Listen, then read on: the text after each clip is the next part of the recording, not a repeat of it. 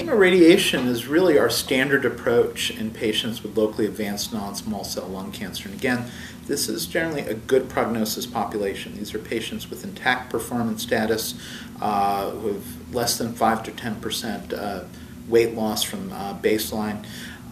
If their disease is unresectable, concurrent, simultaneous radiation with chemotherapy, and we have a couple of options, either etoposide platinum or paclitaxel carboplatin, has really emerged as the standard therapeutic approach in North America.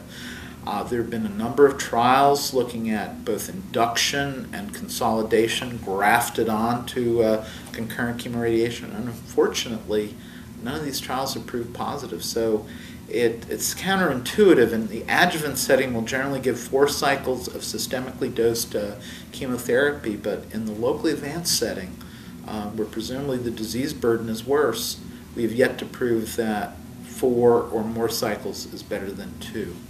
By the same token, we have yet to show in 2012 that any targeted agent grafted onto chemoradiation can really offer a survival advantage.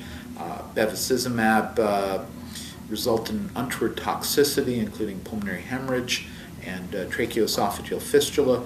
The TKIs can be given safely with chemoradiation, but the one trial that actually assessed the role of EGFR TKI, in this case gefitinib, as maintenance after chemoradiation, was flat out negative. In fact, there was a survival decrement. And we're still waiting for the MUC1 vaccine data and for data looking at the EGFR antibody cetuximab.